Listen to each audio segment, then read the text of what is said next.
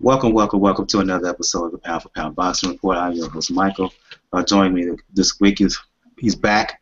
My co-host, Kent, is back and joining us live from Taiwan. Sean Newton, how you doing, fellas? Good. For those who are new to the Pound for Pound Boxing Report, the Pound for Pound Boxing Report is a live YouTube show, live YouTube and Google Plus show, blog/podcast that discusses all things boxing. Our motto is, when boxing is good, we will talk about it. When boxing is bad, we will talk about it. The bottom line is, if it concerns boxing, we will talk about it. If you want to find information about the Pound for Pound Boxing Report, there are two main places you can go. You can go to the Pound for Pound Boxing Report blog page, and the link for that is p4pboxingreport.wordpress.com. Let me repeat that, p4pboxingreport.wordpress.com. You can also go to the podcast page, p4pboxingreport.podomatic.com. Let me repeat that, p4pboxingreport.podomatic.com. On the podcast page, you can find previous episodes of the Pound for Pound Boxing Report podcast. On the blog page, you can find not just links to all previous episodes of the Pound for Pound Boxing Report podcast. You can also find articles written by yours truly on both the blog page and the podcast page. You will also have links to where to find us all over the internet, all over social media, on Google+, on YouTube, on Facebook, on Twitter, and the Twitter handle is at P4PBoxReport. On Podomatic, on Stitcher. We're now on Stitcher Radio. Be a friend, be a pal, be a buddy. Check us out on Stitcher Radio. Just do a search of Pound for Pound Boxing Report, POUND, the number 4, POUND Boxing Report, and check us out there. Write us a review. Let us know what you think about the Pound for Pound Boxing Report and what improvements we can make. We also have a Pinterest board. We also have a link where you get the RSS feed, which you can subscribe to, as well as a link to donate your account. And the link for that to donate your account is donateyouraccount.com/P4PBoxingReport. Let me repeat that, donateyouraccount.com/P4PBoxingReport. And what happens is, if you donate your Twitter account, please be a friend, be a pal, be a buddy, and do that. Your Twitter account will be able to automatically retweet any tweet that comes from the Pound for Pound Boxing Report Twitter page. With that being said, with all those issues out the way, let's get the show started tonight, fellas. Doing a recap of what went down in boxing this past weekend. The headliner, of course, was the rematch between Floyd Mayweather and Marcos Maidana. Went down Saturday night at MGM Grand in Las Vegas. Mayweather winning a unanimous 12-round decision. 116-111 on two scorecards, 115-112 on the third. In the first fight, as those who know, Maidana gave Mayweather one of the toughest fights of his career. Was very physical, was very rough, arguably very dirty with Mayweather.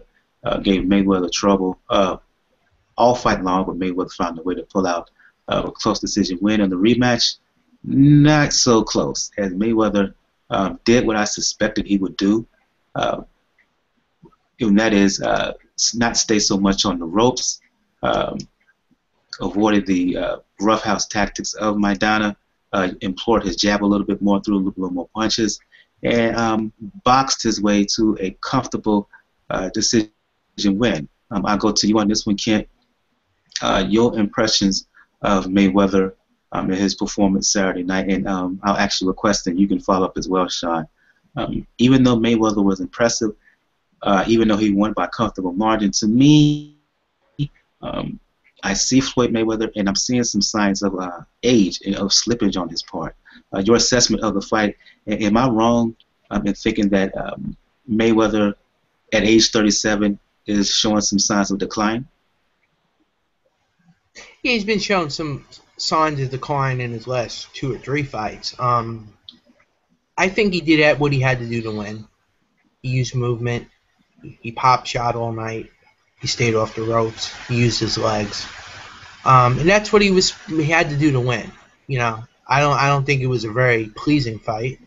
I don't think you know, he's exempt for, you know, that it was kind of a ho-hum performance. That's usually his fights, absolutely, but it was more so this time because, you know, he was facing a guy that he had to really control. And I just thought the refereeing kind of took away from the fight as well. I thought Kenny Bayless was uncharacteristically bad on Saturday. I thought every time that Maidana got close, he would break up both him and Floyd, and I just thought he ruined the flow of the fight. I understand, Maidana was very dirty in the first fight. That's what Maidana does. That's what he's always done most of his career. And I think that Floyd, drilled in everybody's head that he's a dirty fighter, that he's nasty, that he goes above and beyond to break the rules, and he just put it in everybody's head. And I think he got a referee that sympathized with him and Kenny Bayless, and it ruined the flow of the fight. Floyd did what he had to do to win, and I think he would have done that, without the help of the referee. So I thought the refereeing was overbearing.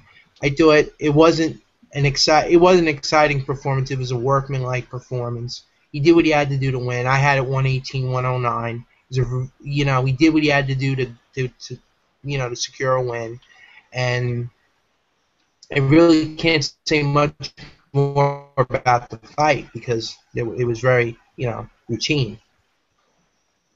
I pushed back a little bit. At first I was like, had my issues with Kenny Bayless, but in watching it a second and third time, I wasn't that mad at what he did. Look, I didn't want to see look, I know Maidana is rough, but my fear was that Maidana, he would go even further than what he did the first time. And quite frankly, I didn't want to see that. That didn't mean he didn't go dirty at all, because let's face it, in round 8, Maidana went Luis Suarez on Mayweather and bit him in the hand. Well, I'm going to tell you. For me, I wasn't too mad at what Bayless. I just want to jump in and say, yeah, he did bite him on the hand. Okay. All right, but you know what? That was a whole bunch of acting by Floyd, because that was a padded glove. He didn't feel it that much. I mean, he felt it, but it wasn't like to that extent. He didn't break any skin. He didn't break through the glove. It was a whole bunch of acting by Floyd. Yeah, you think it was? Because wasn't there a mark on Mayweather's hand? A bit of a mark on Mayweather's hand that he showed afterwards? There was no mark on the glove. There was no mark on the glove. I think it was act. It was act. But you know what? Outside of that, I just felt that Bayless did a poor job. I just think he did everything in his power to make sure that the fight was so clean to the point that Maidana, or whatever Maidana wanted to do, was negated completely. I mean, it just interrupted the flow of the fight. It was kind of overbearing to me. So I'm not gonna say that that it wasn't the first fight Maidana didn't bend the rules. He did bend the rules, but I think it was just a little too much by the referee. But whatever. Your thoughts on the fight, Sean? As far as Maidana being dirty, I mean, in the first fight, if you're being fair, Floyd fights dirty as well, and every time he did something, Maidana reacted to it. So I mean, there was back and forth between them both. And even in this fight, Bayless, warned Floyd about throwing an elbow. And then literally 10 seconds later, he threw an even bigger elbow at him and hit him in the face. And Bayless didn't say anything. He didn't stop him and say, hey, I warned you. One more time, a point. No. So after he warns him, he lets him get away with doing something flagrant one more time. And when he got bit, he was also blocking his mouth and holding him so he couldn't breathe in the clinch. So, I mean, every time Maidana does something, it's in reaction to Floyd. And Floyd has always been a dirty fighter, and people have been talking about how he bumps off with his shoulder and how he uses his elbow up. These are not new tactics for him. But above and beyond that, I mean, I think Floyd did what everyone thought he was going to do, win easier, knowing what to expect. He put a ref in place that was going to make it easier for him to dictate what he wanted, to break the action up, to break the flow, so that, I mean, it wouldn't help Maidana. We know the way Maidana fights. He's a fighter that fights with the flow. Get his punches going, needs that sort of momentum, that sort of thing to go. Whereas Floyd, he's able to adjust. He's able to dictate pace. He doesn't throw a lot of punches in a fight, so he wants the punch count down. So, I mean, having a guy like Bayless who's going to stop the action, stop the flow, let him dictate the fight is exactly what he needs, because he doesn't want to throw more than or land more than 25 punches around, whereas Maidana wants to throw over 100, knowing that he's going to land maybe 10 to 15. but he wants high volume. So once Bayless got in, we all know what was going to happen beforehand. We were sort of surprised that Floyd held so much and that he ran so much. And people can say, you know, movement in boxing is not running. But sometimes in that fight, Floyd was downright running. He was looking like Lara. When you don't throw punches and you just run around the ring, that's running. Boxing is when you move, throw punches, counter, which is what Floyd does and what he's been doing great the last 3 or 4, 5 fights. But this one, you could see he was a little more determined to win but stay safe. And I think he did what he needed to do. And I think those PEDs he got from Ariza, boom, they gave his legs lots of energy. There we go. Slander, slander. Any question? They said Ariza's the one pushing PEDs, and he's the one working with Ariza. So what can I assume? And, you know, people said his legs were gone and he couldn't move the last fight, but this one he moved quite well for 12 rounds. I mean, in the 12th round, he, like, did a marathon. So, you know, people can say what they want, but if you're going to accuse a guy of one thing, then socializing with him afterwards, and then even using him in post comments talking about how he's helping your trainers like learn new things, wrapping gloves differently, doing other things. So I mean, Floyd has associated himself with Ariza, so he can live with the consequences. Well, I'm gonna leave that little stuff about PEDs alone, because those opinions don't necessarily express. Doesn't mean the opinions of the pound boxing report. Those are opinions of Sean Newton only. We don't know. We need to be confirmed on that. But let's move on. Let's talk about the future for Mayweather. I know a lot of talk about him fighting Manny Pacquiao. Afterwards, they asked Floyd that question. He gave an answer initially, like he's open to it. Reportedly, Bob Arum is trying to do some negotiation to make that fight happen in 2015. Personally, me, I'll believe it when I see it. At this point, you know, I'm kind of ho-hum because there's been so much talk about that fight for the last 5 years and nothing's happened. Show me something when they actually get in the ring and the bell's about to go off for round 1. But, and I'll go to you on this one, Sean, the future of Mayweather. While Manny Pacquiao's name was being talked up a lot, I personally believe that the fight Floyd is going to take in May 2015 is about with Amir Khan, possibly in England. It'll be a big money fight there. Who knows? And I see you shaking your finger at me. If not Manny Pacquiao, if not Amir Khan, who do you think is up next for Floyd next May? We got to find a flat-footed fighter for him. So who's that going to be? Who's available in top 10, 147 that's flat-footed? We know he's not going to fight Khan in England. Come on. He hasn't fought out of Vegas in like 10 years. He's not going to England. No fucking way. I mean, fighting Khan, he could have fought Khan before he fought Maidana. That's who the people voted for, but he still picked the flat-footed fighter, so why would he fight Khan now? And Khan hasn't done anything to legitimately push himself into this fight since then. But money talks. Who cares if Khan has done anything? We know he hasn't done anything to deserve this kind of fight, but the money's there. But money talks, Michael, but he still picked Maidana over Khan the first time. And it was still a money issue then, but he still picked the flat-footed fighter that brought no money. Why didn't he fight Khan the first time? Exactly.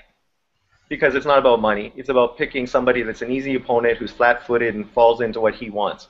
So he's going to have to find a short-arm, flat-footed fighter. You'd think Manny would be okay, short, old, deteriorating, but I mean, that fight's not going to happen yet. So who is he going to fight? I mean, I have to think that maybe he's going to fight Ruslan. Hey, you know, there's a good opponent for him. He just lost, so he has to beat somebody, so he's competitive. Maybe if you think folks were down on his rematch with Maidana, think what they would think of on a fight with Ruslan, who just coming off a loss with Algeria. I just don't see it. No, I'm kidding. I know he's not going to fight Ruslan. But I mean, my point is, I don't know who he's going to fight. I mean, I know one of the fights he's planning on fighting is probably Quillen for the 160-pound title, a legitimate 160 title. And, you know, and then before that, I don't know who he's going to fight. But Sean Newton's doing a lot of trolling here. That's what he's doing. But on to you. This is all factual. Like, tell me one thing I said that's not true. You could be factual. You could still be trolling at the same time. No, I'm just putting the facts out there, and people can listen like they like. I mean, tell me who you think Floyd is going to fight. He's not going to fight Thurman. He's not going to fight Brook, who's coming off an injury and not going to fight for a while. He's not going to fight Porter, who just lost. He's not going to fight Bradley, Manny, He's not going to fight Marquez.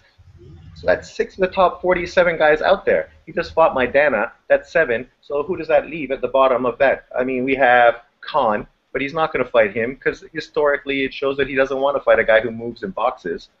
But maybe he will, but I mean, I don't see it. So it leaves 2 guys. Who's the last 2 guys that are 147-pound top 10? I still think he may fight Khan. Your I thoughts, hope Ken? so.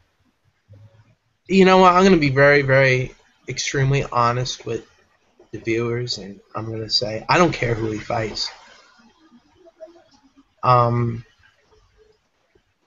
If it's not Manny Pacquiao or Bradley or somebody in the top 3, I don't care who he fights because it doesn't matter. Because no question will ever be answered. His greatness will continue to be a soliloquy of, you know, claims by him and his big mouth. I am the best ever. Well, you know, that's very debatable. And Well, I don't mind him making a claim, but just because he makes the claim doesn't mean it's true. oh well, listen. I'm not going to. And folks shouldn't be jumping on his side talking about he is the best ever when. No, that's my point. That he's not. They're basing him being the best ever because he hasn't lost a fight. Okay? Listen, there's plenty of fighters that have gone on winning streaks. You know? Julio Cesar Chavez started his career 86-0. Or 89-0. 89-0. You know? Friggin' Sugar Ray Robinson went on a 70-fight winning streak. You know? Seriously, like, that doesn't define you, okay? You know, winning streaks, okay? Winning streaks are like, you know, they're great and everything, but it's who you fight. Like, Chavez's winning streaks, you know, and Robinson's winning streaks are probably better because they fought better fighters. No, that's true. And furthermore, I mean, people are sitting there saying, "Oh, he's 47-0, only 3 fights from 50-0." Okay, then he ties Rocky Marciano. Okay, but I'll tell you this: Rocky Marciano has a better resume than Floyd Mayweather. Hear me out. Hear me out.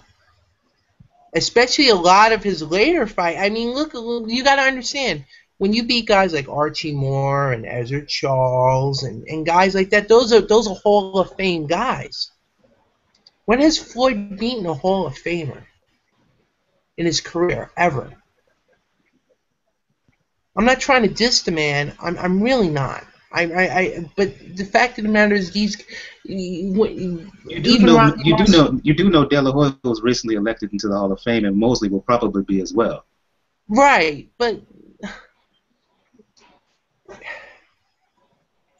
I'm not saying that to suggest that he has a better record than a Chavez or a Marciano, a better resume. But I'm just saying, just be factually correct here. Right. Okay. All right. He beat Oscar. Oscar's a Hall of Fame. All right. But what kind of level of a Hall of Famer is he really? I'm not going to debate that. And you know what? If you want to listen, this is my opinion. I'm not hating on Floyd, okay? What Floyd has done, he has to have done something right to get to 47-0. But I could say this safely, that I don't think he's necessarily fought the best to get to 47-0. I don't think he's gone in there with the cream of the crop and of any division to get to that. I don't think he hasn't. He's fought Hall of Famers. But what really true and Cotto. Cotto as well. He'll be eventual Hall of Fame. Yeah, but I mean, as of now, the only Hall of Famer on his resume is Oscar. That's the only Hall of Famer on his resume. At least you could see the thing with Rocky Marciano is he has several Hall of Famers on his resume. Like I said, he has Archie Moore, Ezra Charles, and other guys I'm not saying he's, huh? Joe Louis. Joe Louis. He's got Hall of Famers on his resume. Granted, whatever you think about those guys, those guys were Hall of Famers, and over all of their careers, they fought a better class of opposition. Okay, that's all I'm saying. And people are gonna probably jump all over me, and I don't give a shit anymore. I don't care what people think of me, cause y'all don't matter to me. All right, I have an opinion, and I don't think Floyd Mayweather has ever fought the cream of the crop, the best fighters that he could possibly fight. Okay, and if you all want to, and any one of his fans want to think that, that's wonderful. That is wonderful. Okay, you want to think that, beautiful, great. I don't have to think that. I'm smarter than that. Okay, I think anybody who thinks Floyd Mayweather is the best ever needs to start reading some books on the history of the sport and start learning about some of the all-time great fighters. And I know these people won't, because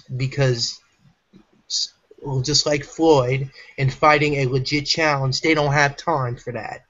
Well, you know what? If you don't have time for that, and you don't have time to have a logical discussion about why Floyd is the best ever, then I don't have time for you. Simple. I'm too old for this.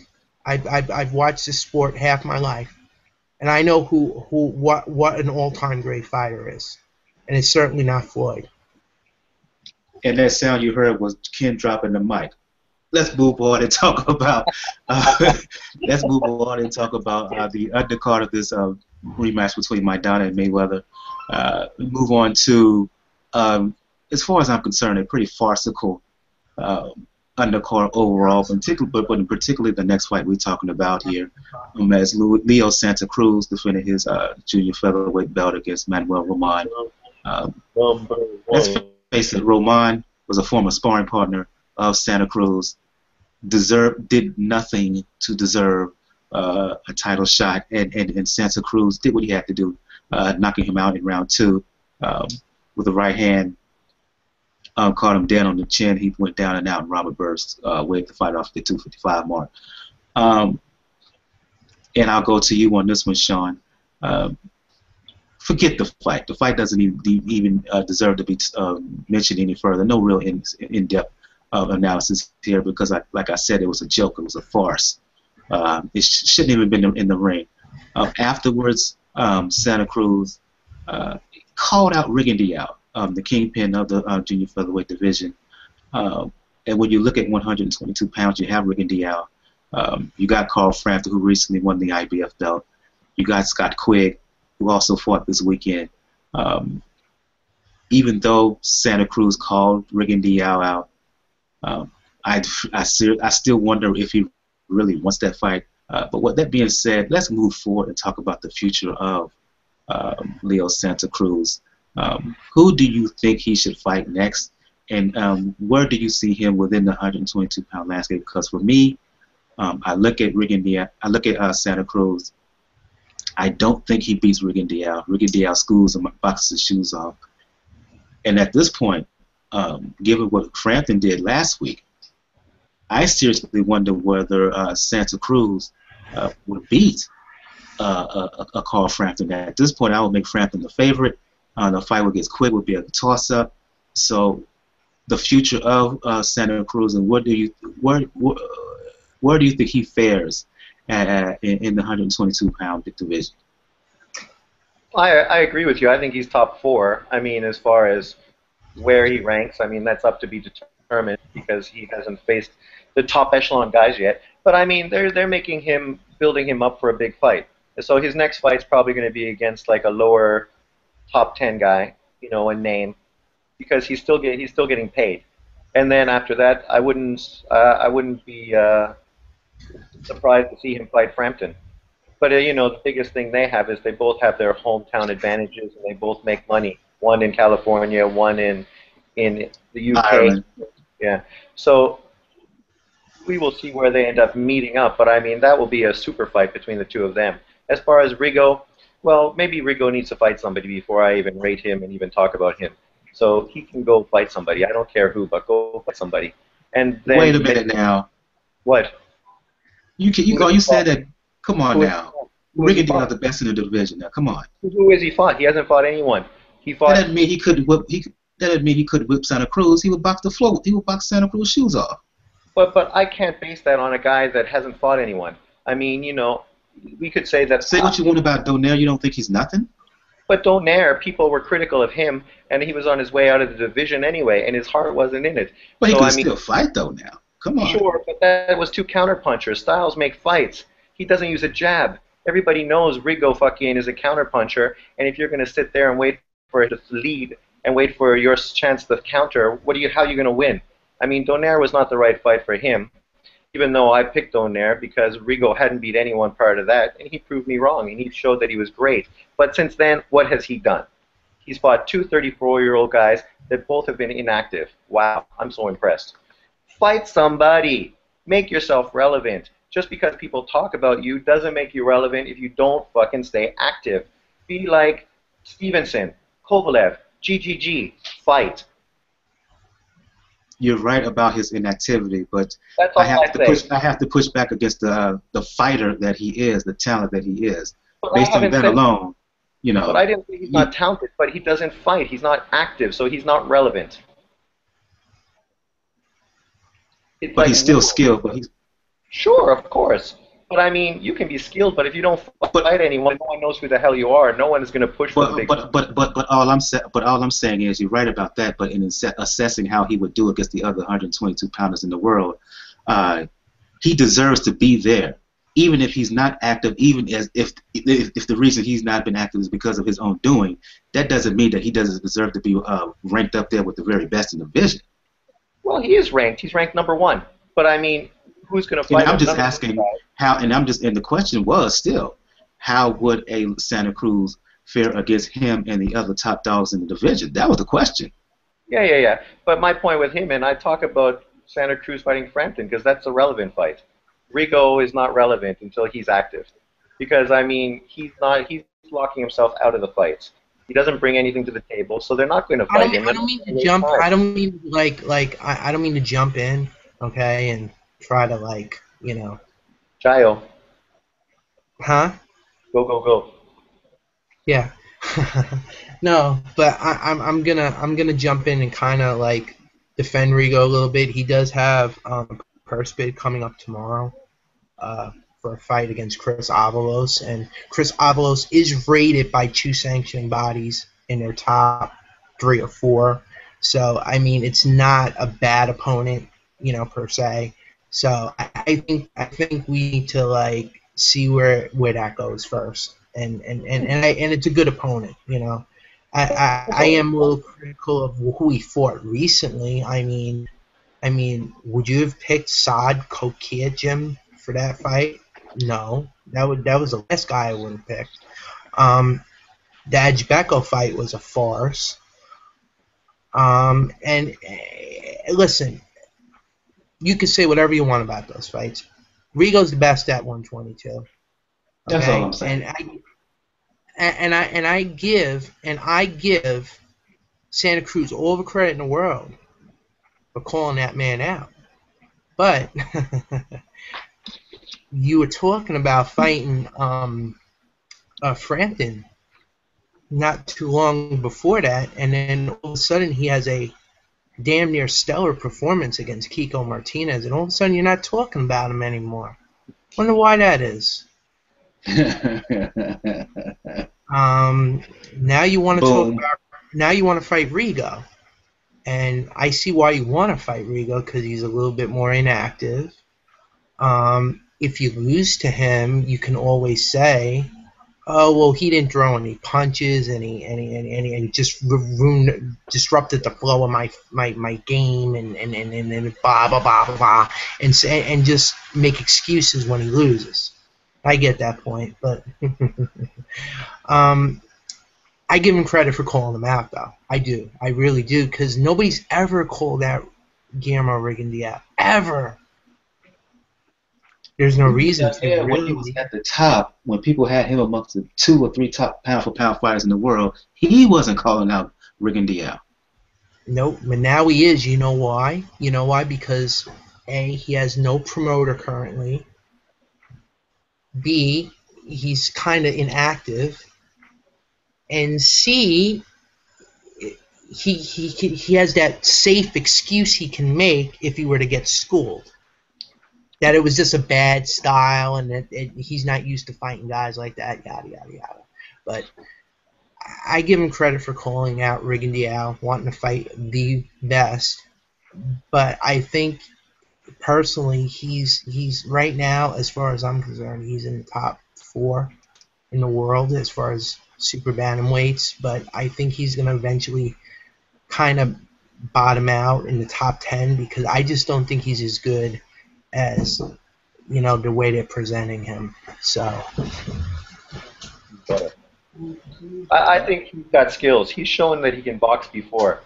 But we will see when he fights top echelon guy, and that's what we're looking for. Quigg, Frampton, you know, him. Hopefully Rigondeaux fights this guy who is like legitimate top 10, stays active and pushes himself into it. Like we were saying last week, you know, if he signs with the UK guy, maybe that's interesting because 2 of the top guys are in the UK. So if he goes there, it makes things easier logistically. Whereas, I mean, Santa Cruz is sort of out in the States all by himself. But regardless of how it happens, let's just hope these guys get in the ring and fight each other. Frampton against Quigg, next March, Wembley Stadium. Let's do it. And with that, we move on to the other fights on this card. Look, last week we talked about Miguel Vazquez and how he's very underrated as a champion. And he defended the title against Mickey Bey. Bey scoring, as far as I'm concerned, a bit of a controversial decision in a fight that can only be described as boring. Ugly. When I think Miguel Vazquez fight ever been entertaining? I think that the promoters, Mayweather Promotions, who set this fight up, I think they was trying to troll us as boxing fans by putting this fight on. When Miguel boxing gets a Vazquez bad, should not be on pay-per-views. He's not that type of fighter. Mickey Bey didn't help either by how he fought. Look, when boxing gets the bad reputation that it often gets because they don't put enough action in the ring in comparison to MMA, it's because of fights like this. I guess we have to talk about this fight because it was there, it happened, it was a world title fight. God. Any of you guys can chime in, but I'm done with it. I don't want to talk about it no more. This was horrendous. Y'all can talk about it. Y'all can proceed. Okay, I'm going to be honest with you. Mickey Bey did not win that fight. Mickey Bey was not the guy, you know, establishing the fight. It was Vazquez that was establishing the fight. You know, I think for what it's worth, Vazquez was hitting the cleaner shots, if you can call them cleaner. I mean, very hard to tell with all the clinching and, you know, other, you know, activity going on in the clinches. But he was landing the cleaner shots from what I could tell. Bey was kind of content on staying on the outside, try to catch him coming in with a counter. But, you know, Vazquez is odd and herky-jerky type of move. It's hard to get a clean shot in for him. And it was just it was a quagmire. It was just like a it was a struggle. It was really a struggle. It was a fight that was just like, it was like 2 guys fighting in mud for 12 rounds. And at the end of the fight, I thought Vazquez did enough to win. The one scorecard that really rankles me and really angers me to no extent is the 119-109 for Mickey Bey. I'd like to ask that particular judge, Robert Hoyle, what the hell he was watching, because he wasn't watching the same fight. It was a very close fight, and there was a lot of close rounds, a ton of close rounds that could have gone a multitude of ways. I had no problem with the other two scores. because it could have went either way. I'll be honest, I had it 117, 111, but the rounds were just so difficult to score, and they were so close. Anybody could. I've seen more people. I saw more people score the fight from Miguel Vazquez than they did from Mickey Bey. Let's just put it that way. That's how the fight was. It wasn't a pleasing fight at all. Which reminds me why Miguel Vazquez is never in any sort of remotely interesting fights, because it's just his style. He's a slick guy. He breaks the mold of traditional Mexican fighters. Even Mexico doesn't even know who he is, which is funny because they know most of their fighters.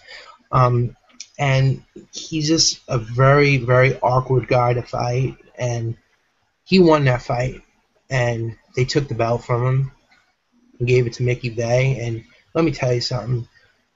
Mickey Bey also trolled, Fight News the other day by saying he's the best lightweight in the world. No, sir. You are not the best lightweight in the world. You didn't even beat Miguel Vazquez. Listen, you're going to be beaten by Denis Shafikov if you choose to fight him. You're going to be beaten by him. I will tell you right now, you will not last 5 rounds with Terence Crawford. Listen, at this point, even Ray Beltran would probably knock you out. Folks even having the gall to mention him and Terence Crawford should be laughed out of the room. Yeah, that's the funny thing. Mickey Bey claimed in an article he's the best 135 in the world. I have to find the article so both of you can have a big laugh. It was hysterical.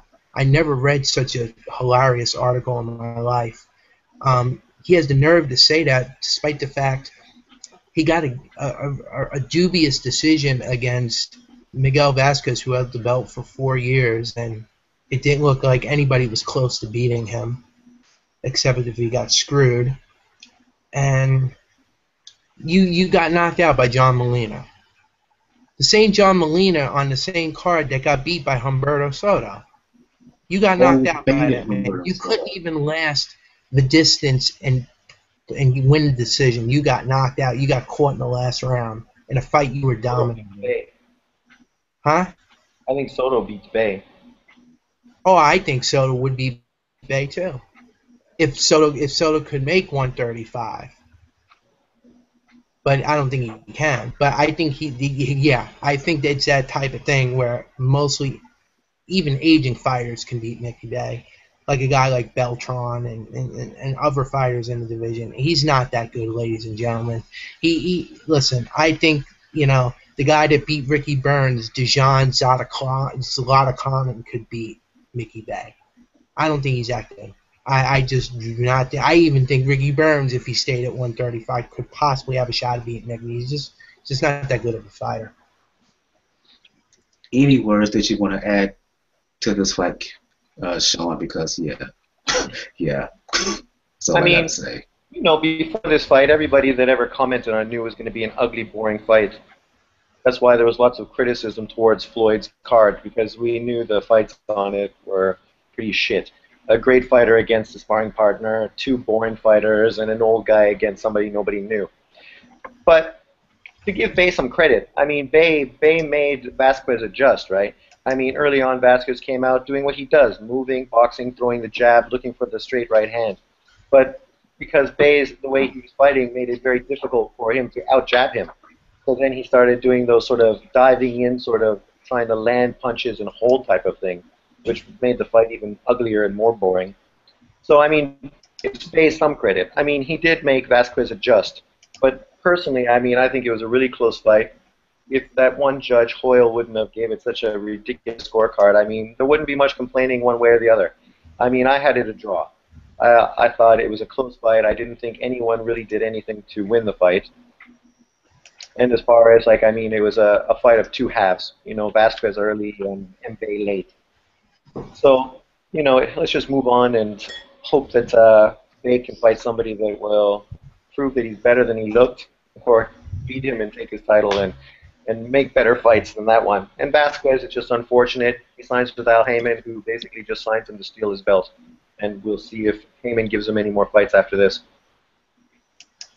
Let's quickly talk about Alfredo Angulo.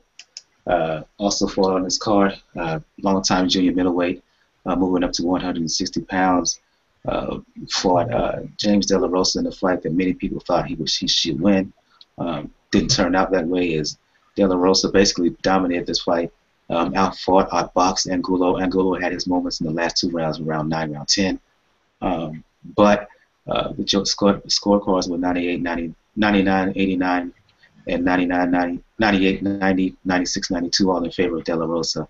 And I'll go to you on this one, Sean, and you can chime in on this to make this quick as possible. Angulo's career is at a real crossroads. Am I wrong to suggest it's time for Angulo to really assess his career and think about either retirement or if he's going to continue to fight, he should be fighting B and C level opponents, because he doesn't have it in him anymore to fight the top rated fighters in the division, be it 154 or 160 pounds. Some people would say the guy he fought was B or C level opponent. Yeah. You know, the problem is I have to blame his promoter. I mean, he just came off 2 losses, and you put him in with a young boxer who people call the poor man Laura. Why would you put him in with a guy that used movement and speed and a jab and wasn't going to stand there and give him much of an opportunity to unload? You know, it was a stupid promotional decision. It's good if you just want to use him for his name and build up the new guy. But I mean, if you're trying to extend his career, it was the stupidest fucking fight to set up ever. You have to give him somebody that's going to engage, give him an opportunity to fight, do what he does, and then I think he's still legitimate if he has the right style of guy in there. But if you're going to stick him in with slick boxers like the Twins or Andrade or anybody like that, well, it's pointless, because we know they're going to beat him because they're just better boxers and they're slicker, and he just can't. Like Ken was saying earlier, he just can't get his punches. He just can't throw the punches. He just hesitates. And by the time he throws, it's too late. I mean, maybe we can get him in there with Carlos Molina. Yeah, but he has a belt. Yeah, but I mean, Carlos Molina, his style and his style, they might mesh a little better. I mean, he's in there. He's an ugly fighter, but I mean, he's in there. He doesn't hit hard. It'd probably be a pretty entertaining fight. Yeah, but Molina would outwork Angulo. Sure, but I mean, Angulo has power, and I mean, you know, what's his face stands in the middle, so he can get hit. So at least it'll be a good fight, and still keeps him gives him a payday and builds a good fight, as opposed to putting him in against a guy that's just going to make him look bad. Yeah, quickly, Ken, your assessment of Angulo following his loss to De La Rosa? I think it's over. The man can't even pull the trigger anymore. Like that was what I was saying to Sean before. When a fighter can't pull the trigger anymore like he used to, it's time to call it a day. And listen, I'm gonna tell you what I've heard about Angulo. He's nothing but a great guy, a good family man. You know, he's gotten paid good. Good in his career. You know, he hasn't made huge money, but he's made good money. You know, decent money. And I think he should. I think he should hang it up. I think he's got a family. And he's a good person, and I would want to see him leave with his health first and foremost, because he's not going to be able to beat the elites. He's not going to even beat the B-level fighters at this point. And I think if he sits down and he really thinks about it, he'll realize that he just is not there anymore. He had a lot of tough fights in his career. And I enjoyed watching him. I mean, even when he lost, I enjoyed watching it because you knew what you were going to get. That was actually really sad to watch on Saturday. I'll be honest with you. I think James De La Rosa is actually a better fighter than most people thought. And he went out there and he won the fight, and good for him. And he probably gets a shot at Charlo or somebody at some point, Julian Williams or whatever. But he extends his career another fight, and that's good for him. But I think Angulo his time is up. He's done what he could with his career, and he should retire. He has nothing to be ashamed of. 3 of his 4 losses are not horrible. But just watching him was so painful on Saturday. It's just because I knew, at one time he would let those shots go, and he couldn't even do that on Saturday. Earlier in discussing Santa Cruz's win over Roman, we mentioned future opponents, and one of the guys we mentioned was Quigg. Well, Quigg, he fought last Saturday as well in Manchester, England. I'm not even going to, even though he has an interim belt, even though he has a belt, I should say, I'm not even going to even say he's a WBA junior featherweight champion because he's not. It's, he's an interim champion. Yeah, I'm not even going to give him that much credit. Just again, like I said, with interim titles, all that is a way for the sanctioning bodies to collect fees. That's all that is. But Quigg is a very good fighter. He fought by the name of Jamoye in Manchester, like I said before, scored a 3-round TKO, focused on the body. The way he ended the bout was a right hand to the body, a beautiful shot that put Jamoye down and out. And I'll go to you on this one, Ken. Look, don't talk about the fight as much because you knew he would win and he won in easy fashion. Let's talk about what's in the future. He's right up there at the top 3, 4, 5 fighters in the world at 122 pounds. The big fight over there is a fight with IBF junior featherweight champion Car Frampton. And Quigg wants Frampton. He always says that's the fight he wants. Yeah, I was going to ask, even though there's a lot of talk about it, do you really think that the fight is going to happen, or is it a way that Quigg can go another route, or it's just the fact that the talk about it is just so big right now that there can be no other way but for Quigg and Frampton to get on? Is this a fight that has to be made? It has to be made soon because of the enormity of the suspected enormity of the event. Yeah, I think it has to be made. It comes down to money at the end of the day. It comes down to money, but I think it has to be made. I'm just going to say right off the bat that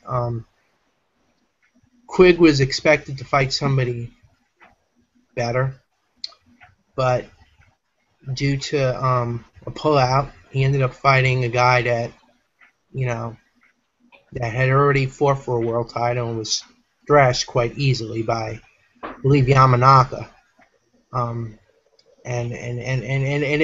it was a short notice fight. He knocked him out. He did what he had to do when he knocked him out. He got him out. Let me chime in. Yamanaka, for those who don't know, Shizuki Yamanaka, who you're talking about, who's the current WBC bantamweight champion in the world. As far as I'm concerned, is the best at 118 pounds. We'll proceed.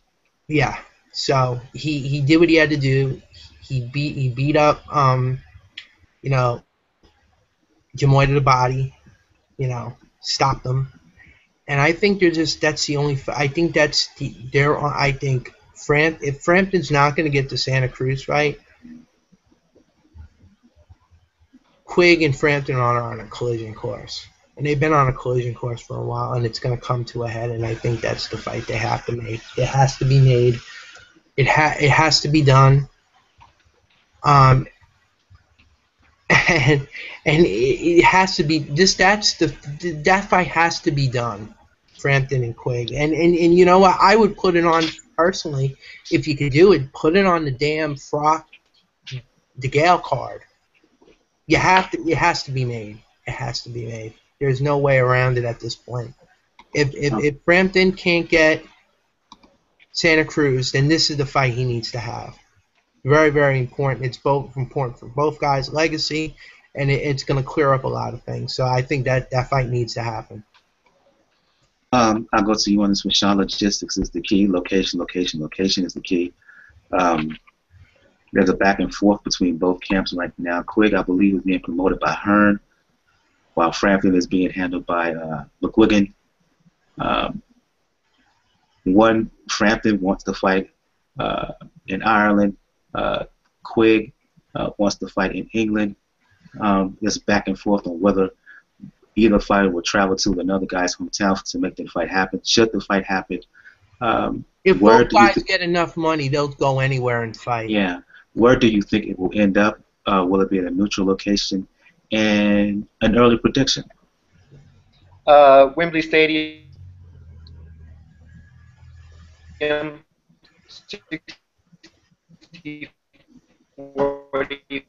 Frampton. You're breaking up a little bit, Sean. Could you repeat yourself? So you'll get the bigger part of it, end up with them. And I have Frampton. Could you repeat yourself? You was breaking up on me a little bit there. Oh, sorry. I was saying that I think it'll be Wembley Stadium. It'll be 60-40 for Frampton as far as the cash. And I think Frampton has more tools. He can box. He can slug. He showed in his last win that he has the tools to adjust in the ring. Whereas I think Quigg is a hard puncher, but I don't think he has the ability. Let's move on to talk about a fights that were happening actually while we were doing our show. One fight at heavyweight in a kind of a multiple card featuring a bunch of hot up-and-coming prospects. The heavyweight bout took place last Thursday in Las Vegas. Luis Ortiz, a Cuban defector, southpaw, scored a one-round TKO over a guy who's, let's face it, is a cruiserweight, Lateef Kayode. Kayode, of course, better known for fighting, I believe it was Antonio Tarver. At cruiserweight. At cruiserweight.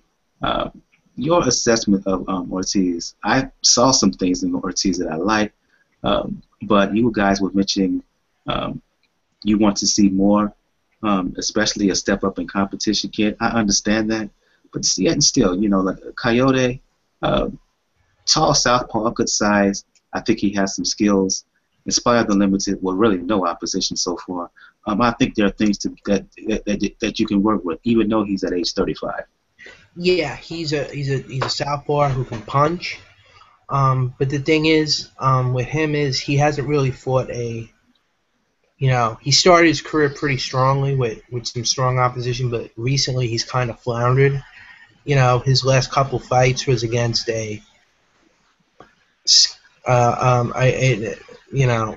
old as dirt, Monty Barrett, who's, came back for one more payday. And Kayode, who's really been a fringe, prospect at cruiserweight.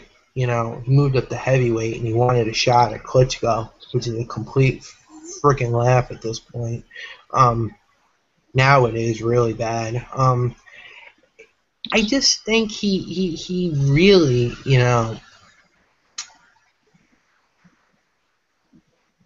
I think he needs to step up. I want to see him in there with a top contender. There's talk of him fighting Shagayev, but even then, I don't know what Shagayev can, test, at least show at this point, to really test Ortiz. So I want to see him in with someone that can really take him, into deep water. I suggested maybe Tony Thompson, but Tony Thompson, I had forgot that he has a rematch with Adlanir Solis coming up in Germany. So that would have been a guy I would have wanted him to see him in there with. But I mean, he needs to step up, I think, to fight a certain class of opposition before I'm gonna say he's a threat or a potential title holder. Jamal Charlo, I would consider him a contender now, since he's world ranked at 154 pounds. He also fought in this card, stopping a guy by the name of Gonzalez in round 7. I just want to mention that out because that fight did happen. Eddie Charlo's on the verge of a title shot, but I want to move beyond that and talk about a couple of prospects on the same card, Sean. One is junior middleweight Julian Williams out of Philadelphia, and as well as Errol Spence from Texas, 2012 Olympian. Williams scored a unanimous decision win over Eliezer Gonzalez, while Spence scored a TKO over Noe Bolanos. Talk about Williams and Spence. For me, I watch them. I like what I see of them. Spence needs to step up in competition, of course, but Spence, in particular Williams, I think have real potential. here, and either at 147 or 154 pounds, I think they can do serious work. I think both fighters, Spence has the talent, but Williams, he does a lot of subtle things. He reminds me of Froch, not that he fights like Carl Froch, but he does a lot of small, subtle things in there that's really effective. I think both fighters have the potential to be very good and maybe even future world champions. And I know that Spence has the all obvious talent, but I think Williams could move further in his career because of the small, subtle things that he's done. He's very solid, very underrated, in my opinion, Sean. Yeah, no, I agree with you. I mean, I think they're both two of the young prospects that we should keep our eyes on. I mean, I think Spence is a little more dynamic, and I look for him to do a little more as far as like career-wise. But we do have to see him step up and fight somebody legitimate. Whereas Williams has fought quite a few legitimate fighters. I mean, undefeated guys, veteran workhorses that have been in with champion-level competition. So I mean, he's been in there, and I think the way they're bringing him along is really good. You know, they're giving him a lot of different styles. They're giving him different type of fighters, not just easy step over fighters. So I think he's a solid guy. I mean, I'm not sure what his upside is compared to Spence, who I think has big upside, fast, powerful, good foot movement. And he could be the top fighter out of the States in the next 3 years. But let's see him in with somebody legitimate, at least like top 15. I'll go to you on this one, Ken. A couple of weeks back, well, actually a couple of months back, I should say, we had kind of a debate on where is the next American star, potential star prospect is coming from, not just in the heavyweight division, but in all boxing. You mentioned Julian Williams on the show.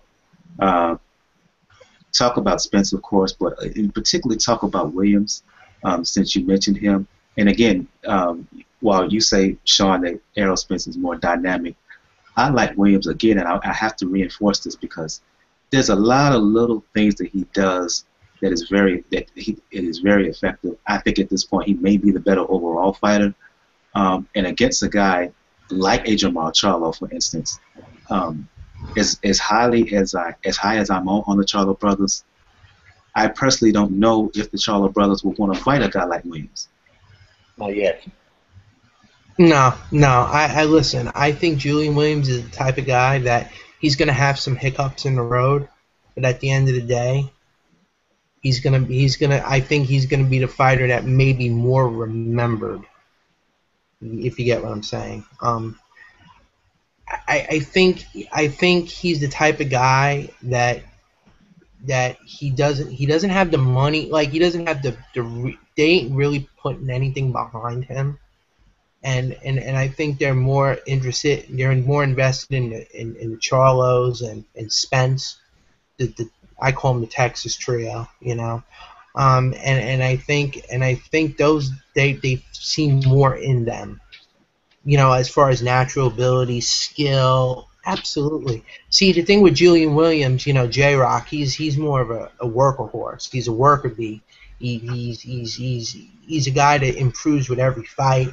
He doesn't have it easy.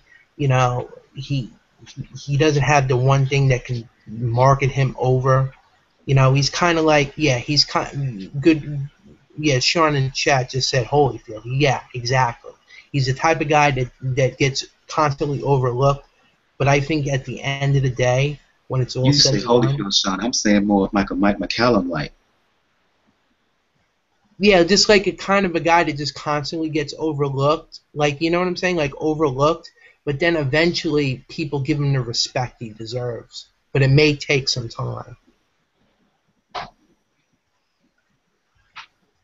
And yeah, McCallum had power, but when the reason I mentioned McCallum because McCallum was the guy. Number one, he was avoided, but number two, he rose up through the ranks in the same era as the Leonard, the Hearns, the Duran, and was ignored for years. And it was ignored. Didn't really get any real recognition until late. He never really got the big fight that he deserved. But you ask the fighters that were in his era, he might have been as respected as any of those guys. As as much as Hearns, as much as Durant, as much as Leonard, as much as Hagler. That's what I mean by when I mentioned Julian Williams. He has that kind of. He's the kind of guy who's. See, when I look at Spence, as talented as he is, my fear is he may plateau at some point.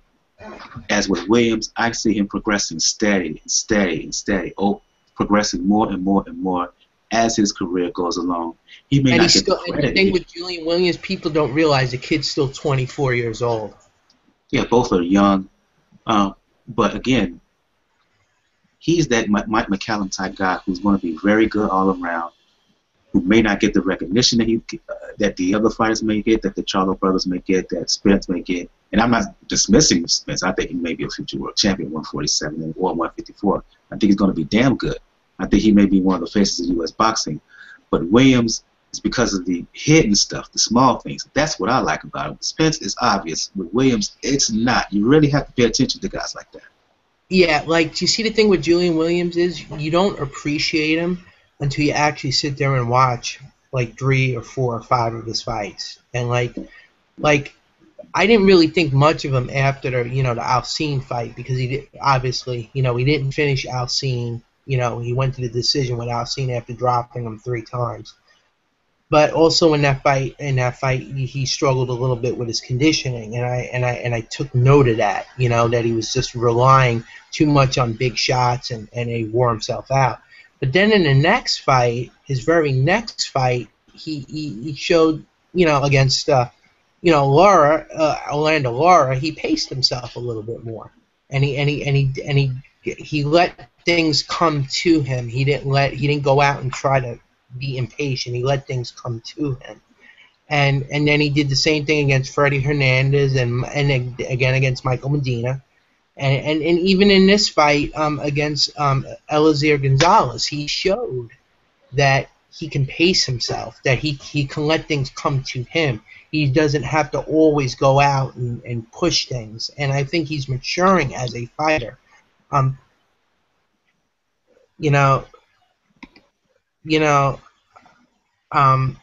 See you later, Sean. Thanks for coming by. While I'm still Sean continuing. had to check out for us. So yeah, continue on, Kent. Yeah, and I think the type of fighter Williams is, I think he's going to be the type of guy that's going to have some things not go his way. Remember, McCallum had some decisions earlier on that didn't go his way, like against the kid in Italy, Columbine, and he had to really work hard to get his due. And I think that's what Julian Williams is going to be. And he's not afraid of hard work. You can see it in his demeanor. He's a very mature guy for such a young fighter. He's very mature, and he's very perceptive, and he says the right things. And I like him as a fighter, and I think he's going to be remembered more. I think he's going to be remembered in the sense he'll be lasting. You know what I'm saying? Like, his career, I think, will be longer than these guys. Yeah. Not that these guys are bad fighters. They're not. They're very, very good fighters. But I just don't think their shelf life is going to be as long as Julian Williams. Yeah, absolutely. Let's move on. It's starting to shut the show down. We're not going to do a real fight preview because, quite frankly, there's not any significant fights happening this weekend. So we're going to end the show talking about maybe the trouble in Paradise being Mayweather Promotions, as in an interview with Fight Hype, and I'll give you, Kent, kudos for sending the story to me. Interview with Floyd Mayweather on Fight Hype, and in reading this article, it looks like there may be some shakeups happening with Team Mayweather, most notably between Floyd Mayweather and Leonard Ellaby. Yeah, and you can see the writing's been on the wall for the last several months. Especially with several of the Floyd Mayweather promoted fighters losing, fights they were expected to win, and there's a lot of issues there, and the way certain fighters have been handled. If you read the Fight Hype article, I'll make sure that article gets put at the bottom of the show, so everybody can take a look at that and read it. And if you go to the Pound Box Report Google and G+ page and Twitter as well, you can see a link about the article.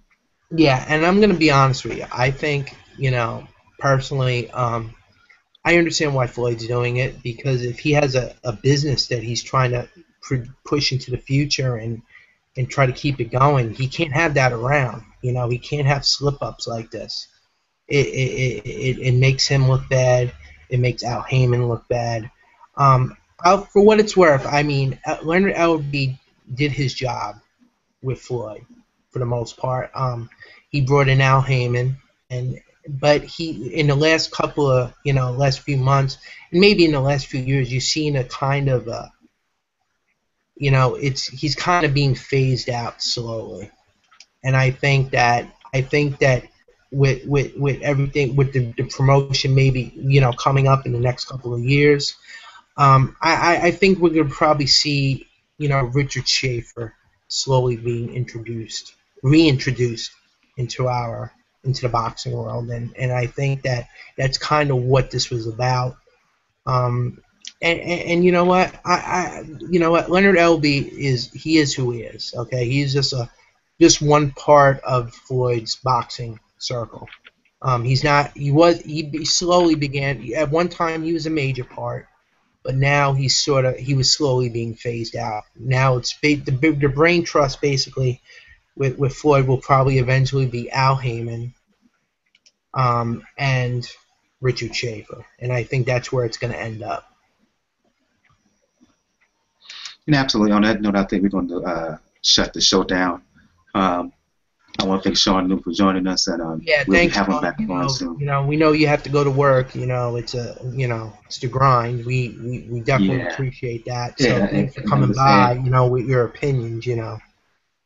And I understand he's joining us live. Usually, for those who are watching us on the G Plus YouTube show, he's joining us live from the other side of the world right now. So it's a real job for him to join us live, and we appreciate him for having him on with us. Yeah, a lot of the guys who come on, they join us from other parts of the world, and for the most part, they join us late at night. And at the end of the day, we appreciate when they come on and come through and stop by on the show. Absolutely. And for those who want to get in contact with you and talk boxing and otherwise, can let the folks know where they can find you. All right. You can reach me at facebook.com/Kent.airs.1. If you have a problem with what I'm saying about Floyd, you're definitely welcome to constructively debate me on that. But I want to make it very, very clear, okay? I want to make it very, very clear. I don't hate the man, all right? He's done a lot for boxing, all right?